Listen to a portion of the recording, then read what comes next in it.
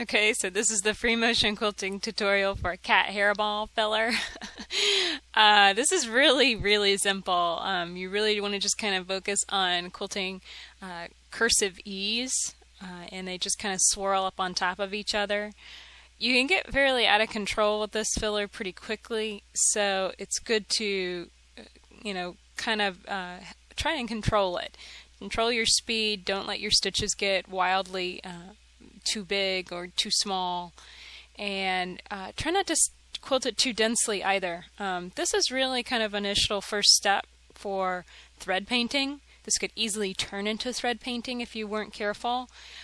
So you want to not quilt it quite so densely that it turns into thread painting, but that it simply fills in the surface of your quilt. So this is what it looks like when you finish. Like a cat hairball. And for more free motion quilting videos, check out my website, daystyledesigns.com.